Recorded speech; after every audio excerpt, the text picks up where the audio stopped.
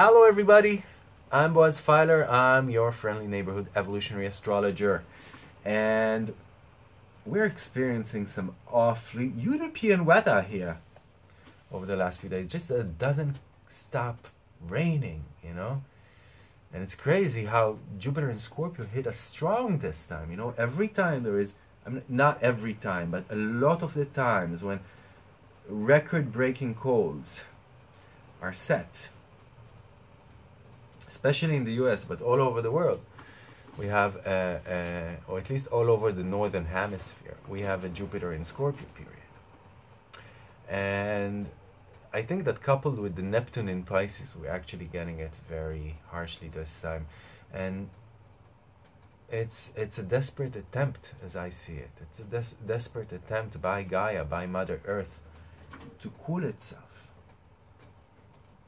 To cool itself. To chill. It's a cry out, and it's a sad thing. Rain as tears. Let's not go there. Anyway, I've been under the weather as well, as you can see. I'm sorry, but I'm here with the forecast nevertheless, and we have a very interesting week in the heavens this time. We have the last supermoon of 2018. It's also a blue moon, and it's a blood moon. It's a lunar eclipse, a total lunar eclipse.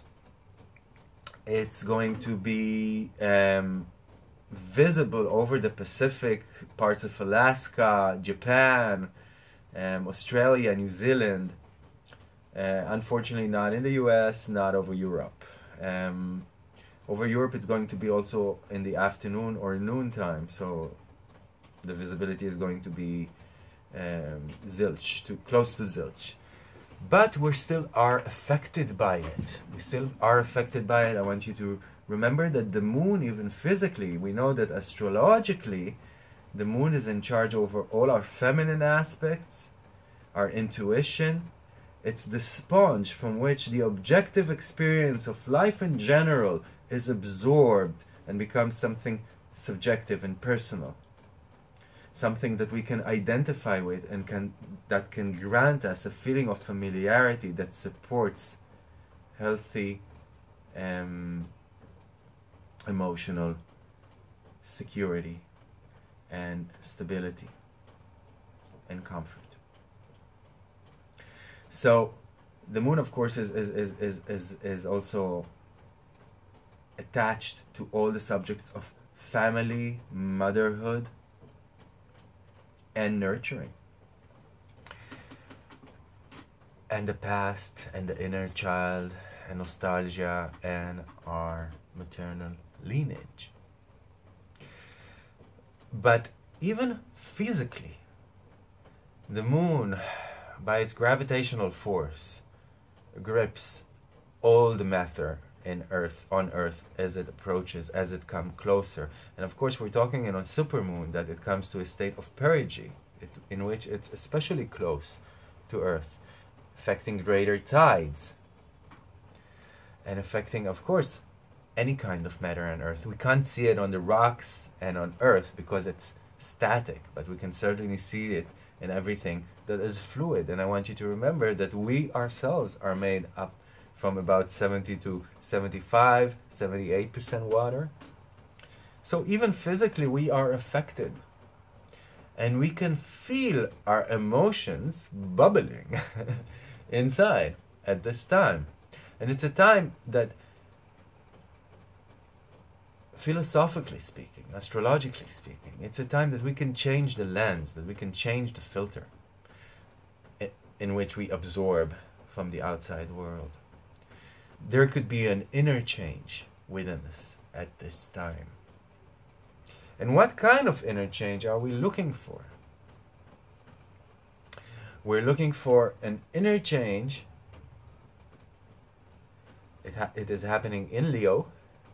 So we're looking about an inner change in what we are doing in the outside world, in the light that we are radiating in the outside world, in what we are creating, in the signature that we are living in this world. And a few days later, the moon, that same moon, is going to be conjunct Regulus, Corleonis, the heart of the lion, one of the 4 royal stars, guardian of the north, if I'm not mistaken. And again, bringing those Leo themes up. What is it that we are creating? Creativity connected with Leo. What is the imprint that we are leaving on this earth?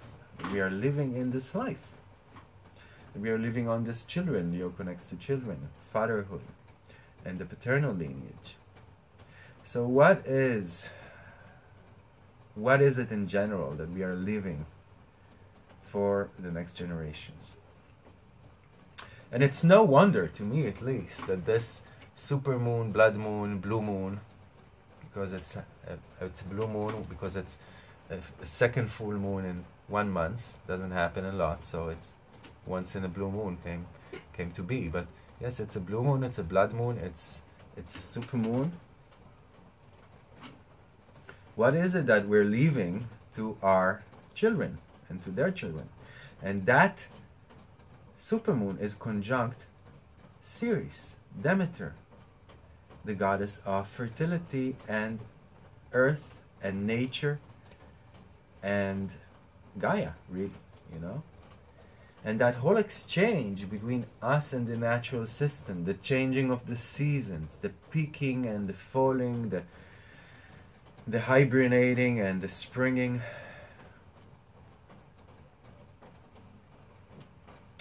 What is it in that discourse that provides us with better satisfaction? What is it that we love, and what is it that we leave behind? So this is an important week. This is an important week in all of those reasons. I'm not going to go all through the days this time. There are some important days, though, that I want you to look out for. The 28th and the 29th in the United States, the evenings could be a little dramatic. So there's an opposition to Pluto and another opposition the night before that to a malefic. So just be more aware, be more rational, all you US citizens, on the 28th and the 29th in the evening time.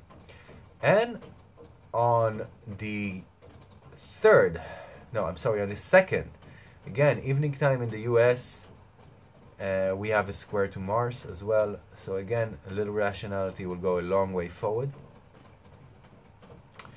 So that's about it. That's about what I wanted to talk to you about. And of course, I want you to know that I'm very grateful for your shares, comments, and your likes.